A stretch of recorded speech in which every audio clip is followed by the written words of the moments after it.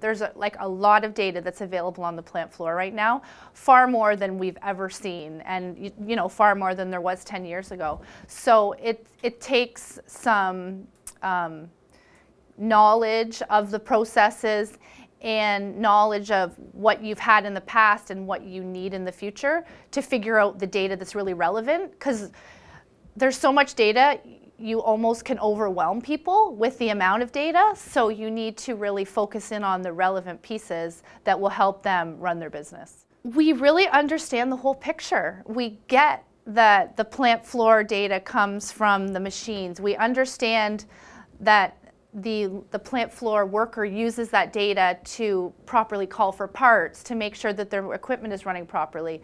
We also understand that the line supervisor uses that data. We understand that the plant manager looks at that data. So we are able to understand the whole picture and really present the data in different ways for the different audiences.